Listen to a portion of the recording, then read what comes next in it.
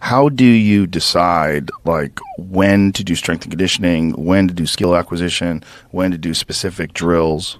So because I have trained so much and so long, and because my dad was a coach, so my dad was always putting programs together for his teams, understanding peaking, understanding how to periodize, understanding when we want to have tough matches, when we want to push ourselves. That was something I was always around. And then coming into Penn State, it was like that on steroids.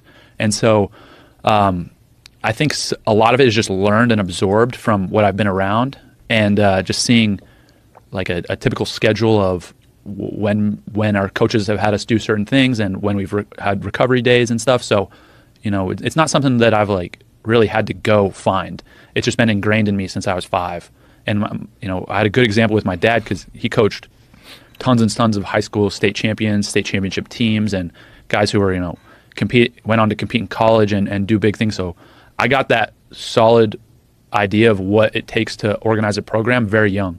And then, like I said, when I got to college, it was like, okay, here's a new level. Then I started working with Coach Cal, boom, new level. And now I'm always like kind of looking for things to up that, to do better, to improve, to add in, and or things that maybe aren't serving me as much anymore, and we kind of do away. So it's just something that's on my mind. It's like, that's my job. My job is to take care of myself. This is my profession. Okay, I want to choose this path.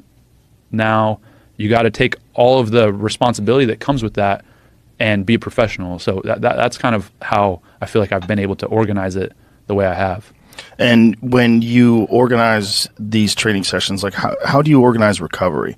Do you organize it based on the data that you're getting from the app and from your heart rate monitor? Like how are you doing that? Or is it just like a thing that you do every day? I have a weekly schedule, so everything's scheduled out for the week,